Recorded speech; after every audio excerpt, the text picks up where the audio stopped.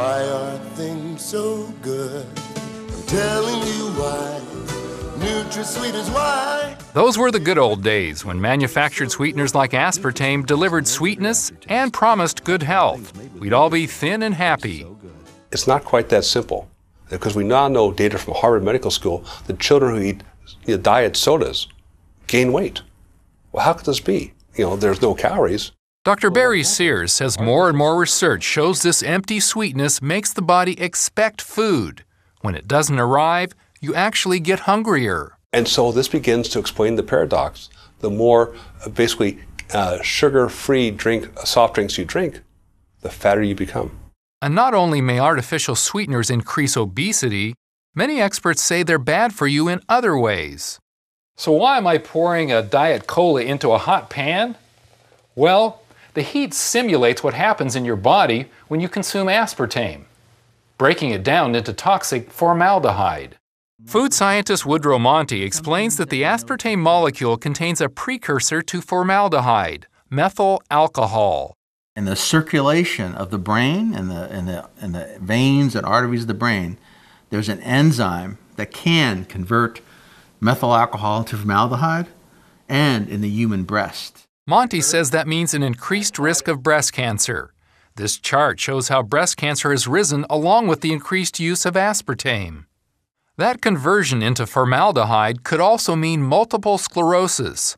With MS, the body attacks the nervous system and scars the brain. Plus, this Chinese study found that even extremely low doses of formaldehyde damage the brain's memory proteins. It can start changing its structure and the way it folds, and start producing strange misformations and malformations, the same kind of malformations that we find in Alzheimer's disease.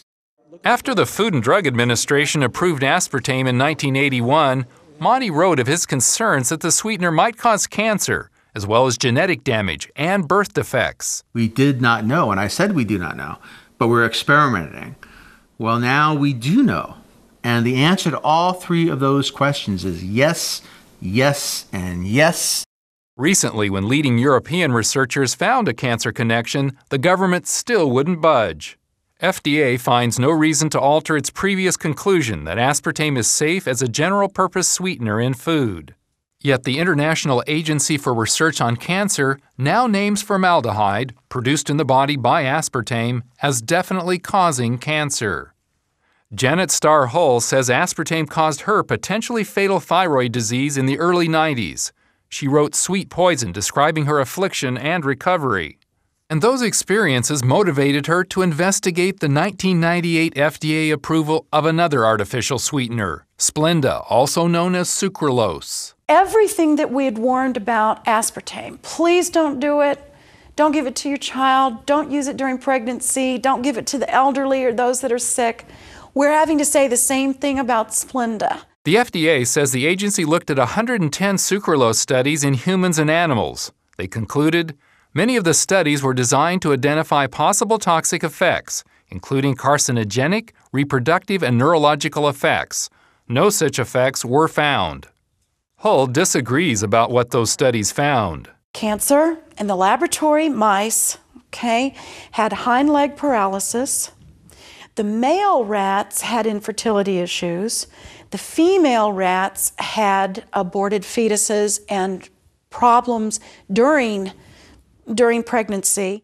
Her doubts about Splenda focus on the fact that it's manufactured from sugar by adding 3 chlorine atoms. How much chlorine, how much do you consume every day? Do you consume your swimming pool?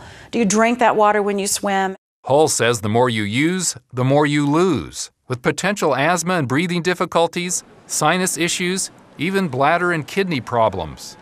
Again, the government says no problem. The body can't even digest Splenda. Hull disagrees. They're even saying in some Japanese studies it can digest up to 27%. So what you're looking at is the body really is going to break this down into chlorine. With serious concerns about Splenda and aspartame, what about saccharin?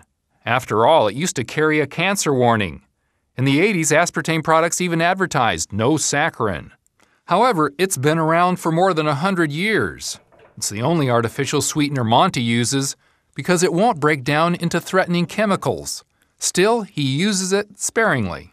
If we make that food that doesn't taste good, whether through sweeteners or artificial flavorings, is that a good thing to do? We're fooling our bodies? You don't want to fool nature. With the continuing concerns about artificial sweeteners, experts say natural sweeteners, in moderation, may be the best option for health-conscious consumers. Galen Tethrow, CBN News.